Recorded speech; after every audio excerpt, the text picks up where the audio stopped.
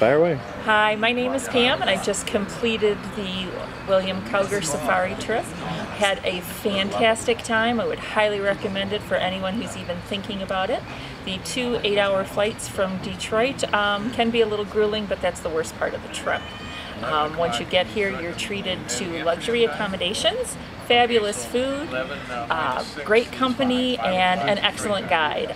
Drivers were also outstanding. Bill's worked very hard to get very competent and knowledgeable drivers. Any question that we asked, no matter how many times we asked it, was always answered quickly and expertly. We asked over and over about the age of each animal that we saw, and very patiently each and every driver explained how old they were, even though we just asked 5 minutes previous. The luxury camping, it is camping, but it's not the camping that we're used to in the States. These come with queen-size beds and bathrooms and showers and fabulous 3 catered meals a day.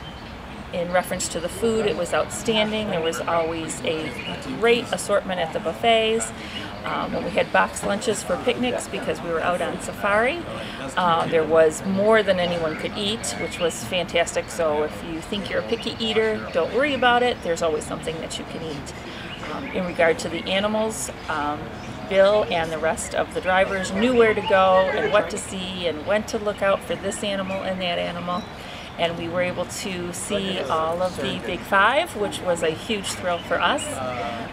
Everything was outstanding. I would highly recommend going, and if you ever think maybe I can't do it, yes you can. So have a wonderful time in Africa.